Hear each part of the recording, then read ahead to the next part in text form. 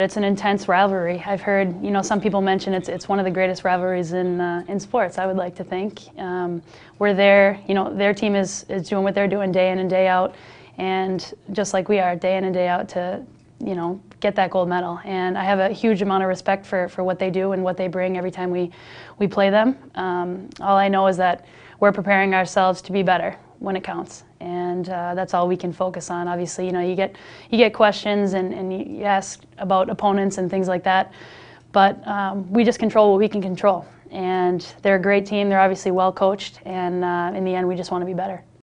We joke around because it brings a lot of attention to the sport, for better or for worse. But stuff happens on the ice, and if someone takes a shot at our goalie, we're going to protect our goalie. And I think that they thought that we had taken a bigger shot than we actually had done. A 1 to 100 fight sort of escalated, and people were throwing punches, and cages were being grabbed and stuff like that. But we're extremely physical teams, and you'll get the best game out of both of us when we're playing each other, hands down. And we just spoke about the rivalry is intense. It's heated. Your blood boils, and you just want to, put the other girls through the boards and put the puck in the back of the net and win.